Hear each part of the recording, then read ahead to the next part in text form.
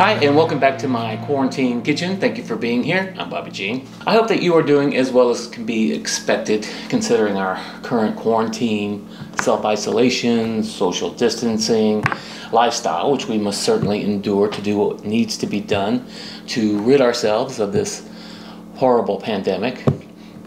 I hope that you are watching this video safe and happy and healthy, and my thoughts are with each and every one of you. So, I've got a little bit of therapy for you today. We're going to have some fun with this Ninja Foodie indoor grill that I showcased in my last video, where I've perfectly grilled a filet mignon for dinner and also a wonderful moist chicken breast. This go around, I'm going to show you some of the air fry capabilities. We are going to air fry chicken wings 3 ways. We're going to try it with a chicken fried coating. We're going to try it with dry seasoning, and we're going to try air fried with a wet marinade. I also have some chicken legs that I would like to test 2 different ways. One coating the chicken with egg before breading it, and the other coating it in only water before breading it. I'm really curious to see if there is any significant difference in the texture, which egg is supposed to help in cooking. Last night I grilled this fantastic apple bourbon marinated pork tenderloin, then glazed it with a raspberry chipotle sauce, hit it with some lime zest and cilantro afterwards, and I enjoyed some cilantro lime rice with chili with that, and let me tell you, it was a wonderful experience. And if we still have time, I would like to air fry some skinless, boneless chicken tenderloins, or chicken tenders. Chicken breast is super lean and it's easy to overcook until it is dry and tough, but I believe the way my air fryer performs, it's going to be tender, juicy, and crunchy on the outside. And you know that's the way we like it. So put on your apron and your chef's hat and let's get this party started.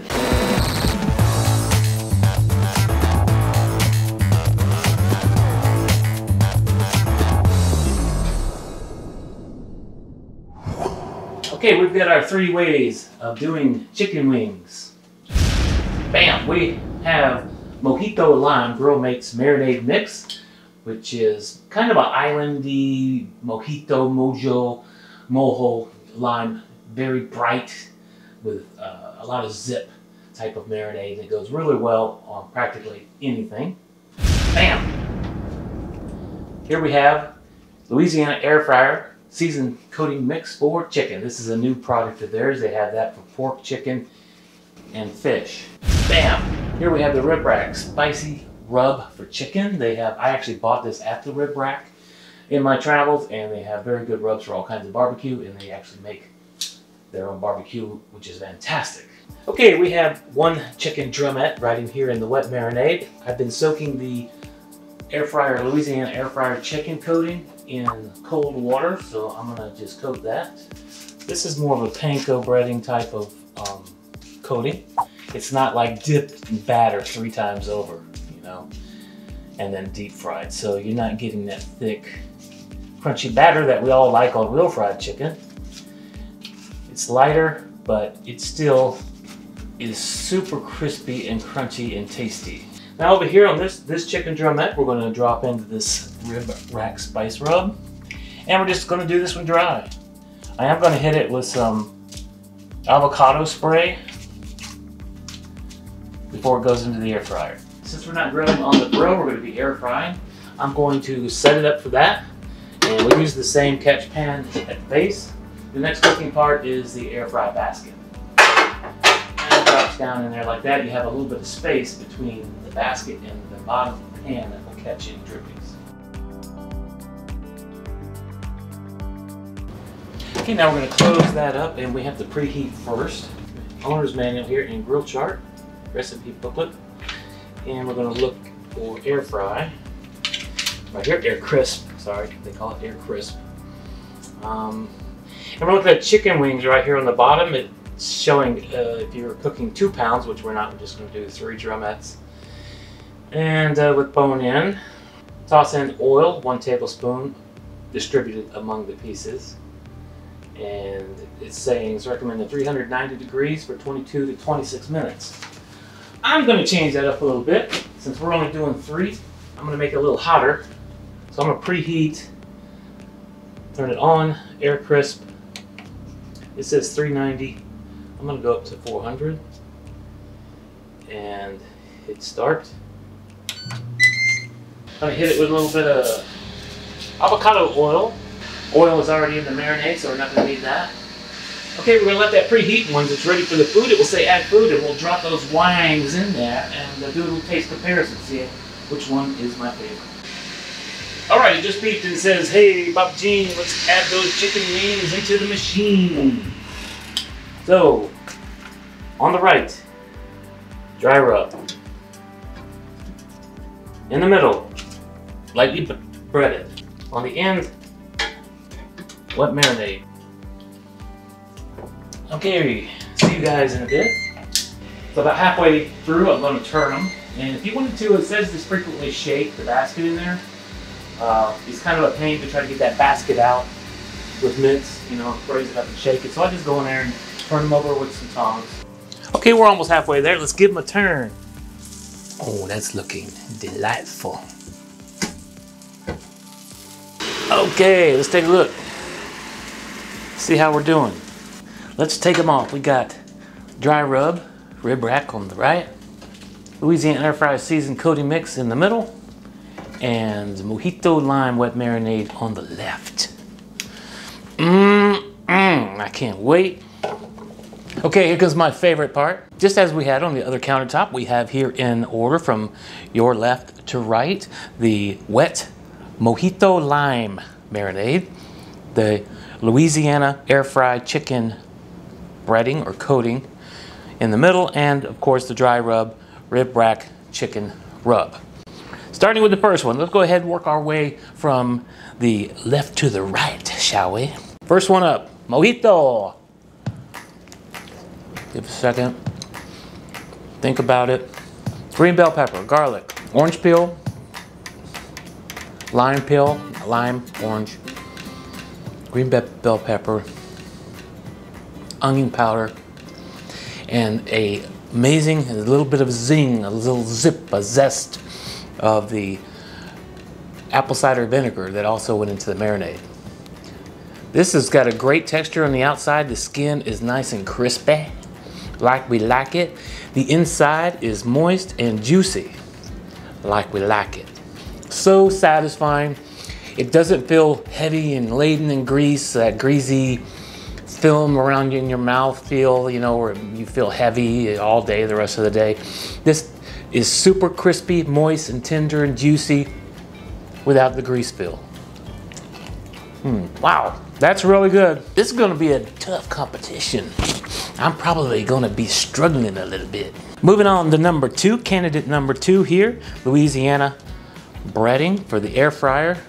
It's got a nice looking texture on that. It's golden brown. Just moisture peeking out from under that crisp exterior. Major crunch. That's got a wonderful, wonderful, satisfying texture. Satisfying crunch. And the inside, I don't know if you can see the glistening of the moisture that lies below the flavor town of delightfulness. That's just a fun time right there. That's a fun experience. So tender. This is probably better than deep fried. I just have a clean mouthfeel. You know, I don't feel like all greasy and nasty. That's gonna be tough. Whew. Moving on, lastly, rib rack chicken, their chicken rub. The house smells fantastic, by the way.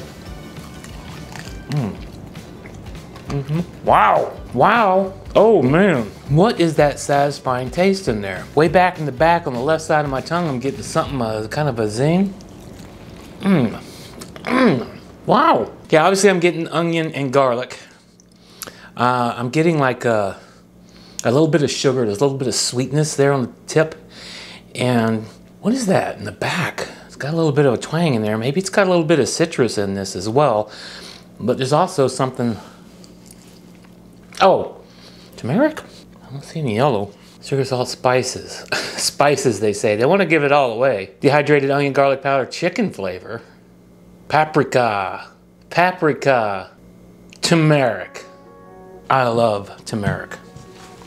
All right, based on that little taste test. Mojito lime, great. Crispy, moist, a little bit of zip, a little bit of zing, delicious in its own right. This, I might be a little partial because my favorite fried chicken is breaded fried chicken, like from KFC or from Popeyes. But this is really, really good. My choices in the order, it's really hard. It's really hard. My choices in the order of my favorite to my third favorite. I think if I doctored this up a little bit with some kickin' chicken or some sort of spicier cayenne, some cayenne, something like this to make this pop a little bit more, I would pick this as number one because it's got the best immediate satisfaction in your mouth as far as crispy in texture, crunchy goes, and the moist interior. But in order of what I think really impresses me the most is I'm gonna go with the rib rack seasoning spice rub for chicken. Number one. Number two, I'm gonna have to go with the Louisiana breading mix or coating. It's crunchy, it's delightful, it's light and crisp, retains a lot of extra moisture on the inside. This was also crazy good. Had a nice zing, it's totally different. It kind of hits you unexpectedly. You're not used to something exactly like that. It's not so common on wings, which is one of the reasons why I picked it, because I love this on just regular grilled chicken. There you have it. And that's only 3 options. I mean, I've got other ways of seasoning this in other, look at my spice cabinet. I've got all kinds of fun stuff to play around with in here. Some of my older secrets to newer stuff. Okay, I think I have time to squeeze in that pork tenderloin video that I did last night. You're gonna love it. Let's take a look. This is a pork tenderloin that I pick up from my local grocery store here. It's already in its own apple bourbon marinade. Saves you a lot of work, and it's sealed at the processing place, so you don't have to worry about it have been handled by anyone here at the store. It's also a healthy option. This one is 4 grams of fat per serving. Total carbs of 4 grams, 130 calories. Okay, we'll be grilling this guy on the Ninja Foodie grill here. I'll hit it with some cilantro afterwards and some lime zest to give it some zing. And before it's done, I'll hit it with this raspberry chipotle sauce, which will give it a nice glaze. And it's also a finishing sauce that I'll treat it with after it's done. Using a sharp knife, I'm going to trim it up a bit. Flip the pork tenderloin around a little bit and look for something that looks like this. It's kind of silvery white looking. It might be covered by some of the marinade. This is called silver skin. It does not break down well and cook well, so we're going to remove that.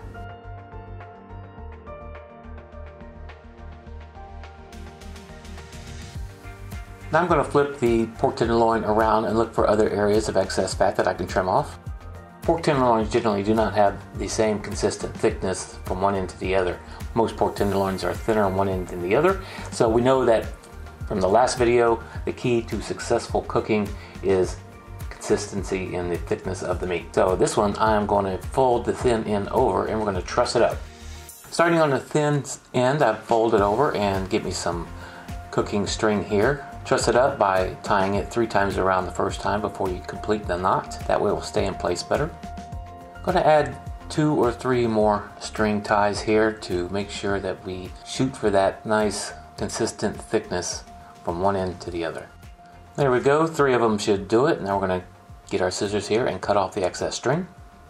And here we have our lovely pork tenderloin sporting a very nice and consistent thickness from one end to the other.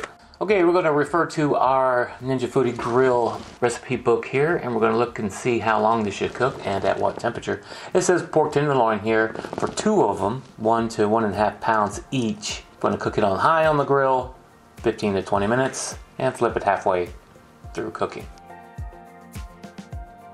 So we're going to go ahead and insert our grilling element and give it a shot of some avocado oil spray. Okay, let's turn on the grill, set it for high, and let it start preheating. We're going to give our pork tenderloin a shot of that avocado oil as well. And once it has preheated, in goes our pork tenderloin. See ya! I had Siri set a timer for 10 minutes, at which time I will give it a flip. I'm going to pour some of this raspberry chipotle sauce and get it ready for basting towards the end. Chop up some cilantro and zest some lime. Okay, let's go back to the grill and give our pork tenderloin a flip.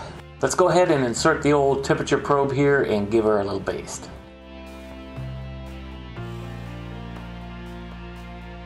The temperature is coming up fast, so it won't be long now. Okay, back to that lime zesting. Uncle Ben's Ready Rice is a very good product. It has all kinds of different flavors of these. I really love them. This cilantro lime rice is particularly great with dishes such as this. You just kind of squeeze the bag and break up the pre-cooked rice inside and vent it. Make sure you vent it or it will explode in the microwave.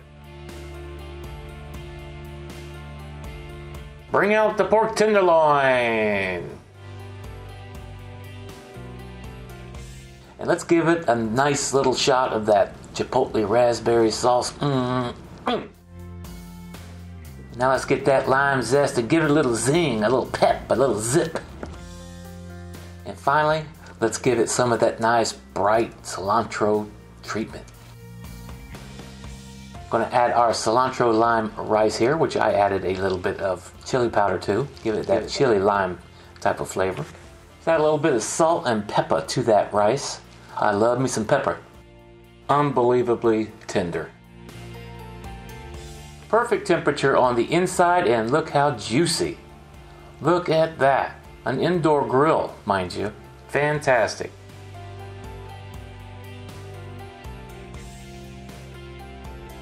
Wow, it's got a little bit of crunch when you cut into it. It's like cutting through butter. Look at that. Perfect temperature. And now for that special moment that makes it all worthwhile. We're going in. We're going in for the taste. We're going to Flavor Town. Look at this, a butter knife. Look at that. Super tender, moist, juicy. Oh, the flavors that's called. Oh, let's dip it in that chipotle raspberry sauce one more time, please, before we indulge.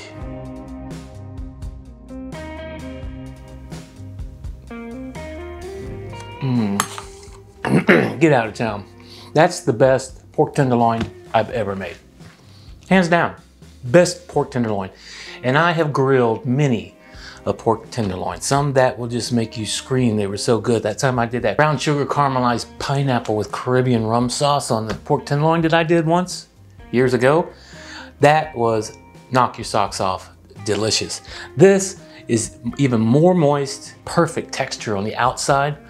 So tender. I mean, you can cut this with a butter knife. You might almost be able to cut through it with a fork with a little effort, but you're gonna want clean cuts.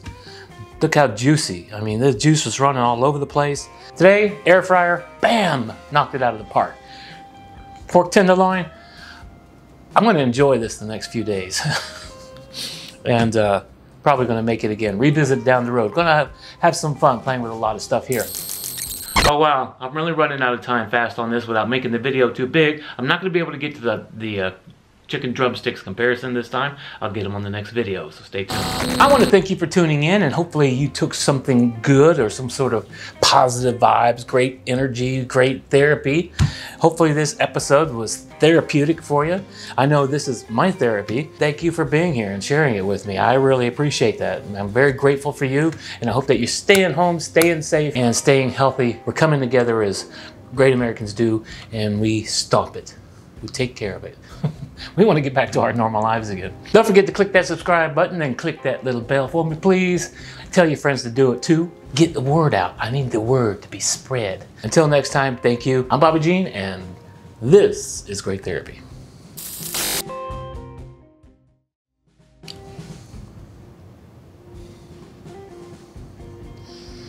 Christy, my daughter-in-law, you've probably remember seeing her on some of the videos here. She just texted me, and they got new furniture, new patio furniture coming next Wednesday.